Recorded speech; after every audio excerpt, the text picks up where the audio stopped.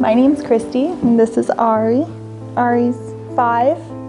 He's been attending Little Scholars at the college, behind the college on Kalo here for, oh gosh, a couple years now. Getting him all ready for kindergarten.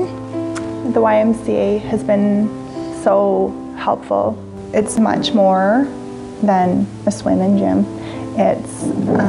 It's community.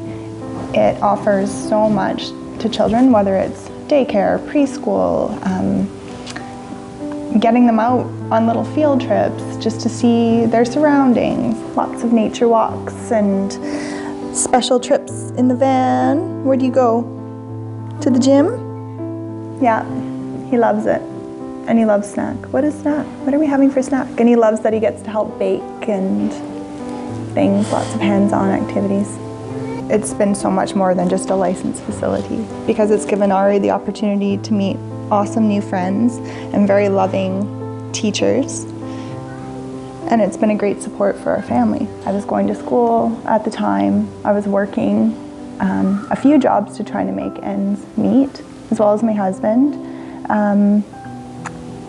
Being a student already is hard financially, but to make ends meet, and childcare being one of them, was a huge challenge.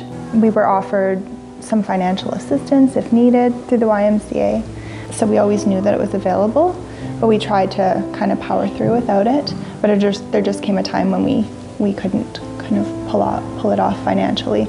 And there was an instance where we were literally stuck. In a day, we got assistance, and it's incredible. It has taken a huge weight off of our shoulders.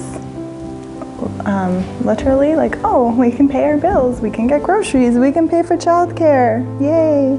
So I would really like the donors to know that their contributions have helped families like ours